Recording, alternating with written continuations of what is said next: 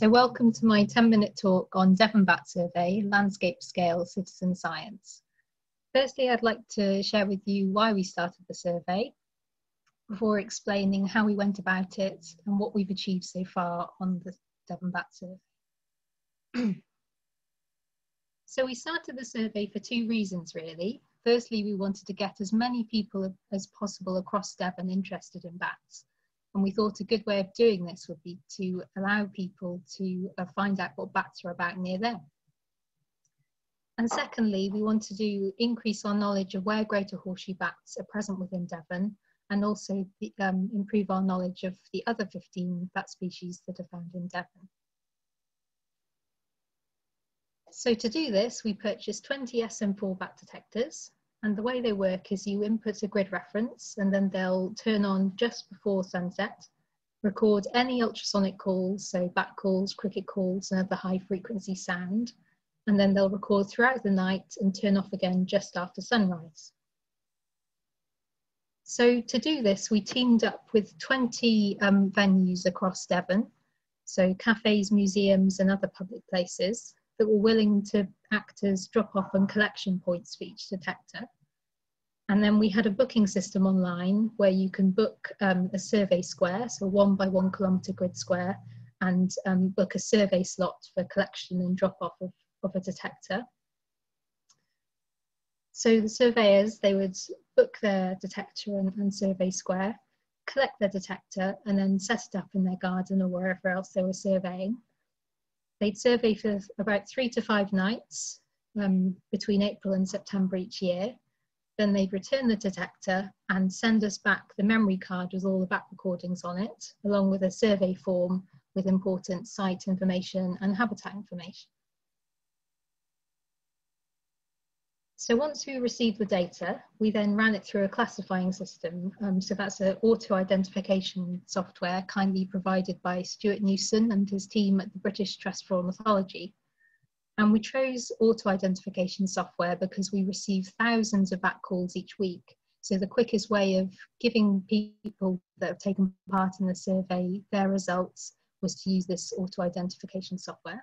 And once we'd analysed the calls, we would then send them a report that looks a bit like this. So we've got a bit of information about Devon Bat Survey, some tables of results of all the species that they most likely had.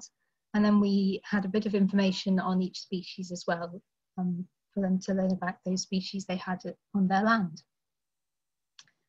And once we'd done this at the end of the survey season, so come September each year, we go through all of the species records, manually verify them before we send them over to the Devon Biodiversity Record Centre.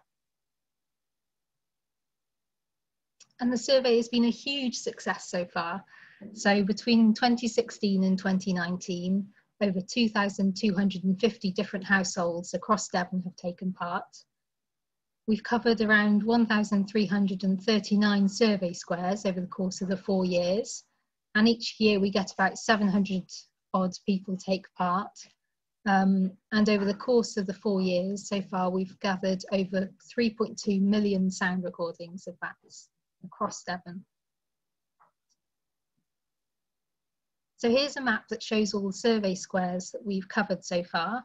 The darker the colour purple, the more surveys have been carried out in those squares. So some of them we've had around 20 surveys within those squares, which has provided us with a vast amount of data, which is absolutely brilliant. And some of them, we've only had 1 survey in them for the whole of the survey, but that's still really good because some of those squares have never been surveyed before, those locations have never been studied, so we're getting really valuable data in those too. When it comes to greater horseshoe bats, that's also been a huge success. So we've so far gathered data at 779 sites across Devon.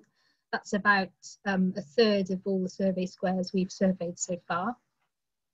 We've gathered 6,586 greater horseshoe bat recordings so far. And of those, we've collected 2,635 records and sent them to Devon Biodiversity Record Centre. I was having a look at the stats the other day and it looks like we've pretty much double the amount of Greater Horseshoe records that they have now on record. So that's a really brilliant result. And activity seemed to vary quite a lot, you know, across Devon. We sometimes only had one pass for the whole of the survey in those squares, and in other squares we had hundreds and hundreds of calls each night. So the highest we have at the moment is 695 passes on a single night on one survey site.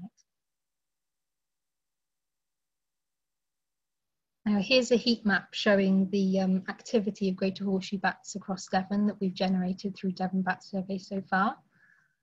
A lot of the activity is centred around in and around the roost areas and the core sustenance zones for the maternity roosts that are in Devon, in South Hams, Mid Devon and North Devon. But we've also had some interesting activity in places we didn't expect. So we've actually had 13 records of Greater Horseshoe bats within Plymouth area, and about 5 records within Exeter as well. And when I looked at the data in a bit more detail, I saw that what was happening was we were getting these recordings in dark areas within the cities, so within dark parkland and in people's gardens that weren't lit at all. So that was really interesting to see that Greater Horseshoe bats are sometimes found in these cities using these dark corridors. But it's not just about Greater Horseshoe bats. We've also gathered thousands of recordings on all the other bat species that can be found in Devon. The auto ID suggests we've recorded 15 of the 16 bat species, and we've actually found so far, looking at the calls manually, 12 of the species you can see here in green, and we're hoping over the coming months to verify a few more. So we'll hopefully get around 14, possibly 15 of the bat species as we continue to analyse the calls. And this graph shows how many recordings we've possibly got to analyse so far. So actually the Greater Horseshoe, Lesser Horseshoe and Barbastell bat calls, those are the true recordings we have so far, because we finished analysing the data for those up until this year. And all the other bat species you can see there, those are the maximum number of recordings we might have. So that's based on our auto-identification software. So as you can see, the pipistrelle bats, they're through the roof. We've got 1.2 million sound files potentially of pipistrelle, common pipistrelle bats, and about 450,000 recordings for soprano pipistrelle potentially as well. So we're going to be working really, really hard over the course of this year to try and verify as many recordings as possible and submit them to Devon Biodiversity Record Centre. So what's next for the project? Well, we've got a lot to do. The project as it stands will end this winter really. So we'll be really, really busy over the next few months, submitting as much data as we can to Devon Biodiversity Record Centre.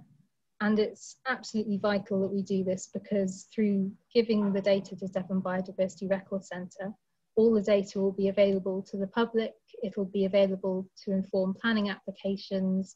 It'll be available to university research projects and to wildlife trusts and other organisations that want to use that data to help conserve Greater Horseshoe bats and all the other bat species found in Devon.